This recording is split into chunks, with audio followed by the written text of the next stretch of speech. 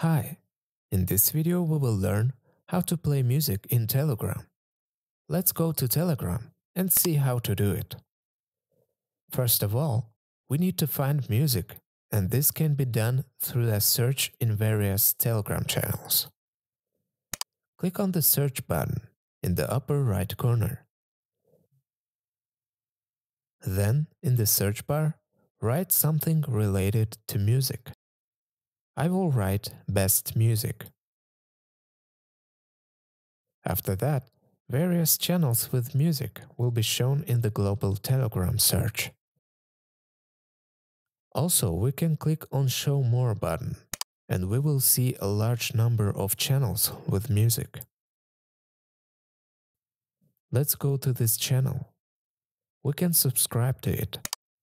Let's click on the first song and download it. Here, the download starts. And in this way, you can listen to the tracks when you don't have internet.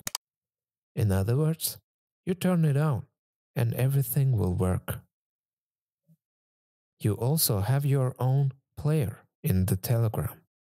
A section will appear at the top of the screen where the name of the song and the artist are written. Here you can move the slider, stop the track, you can press the forward and backward buttons, pause and play. You can also select repeat track, repeat list, shuffle list, reverse order.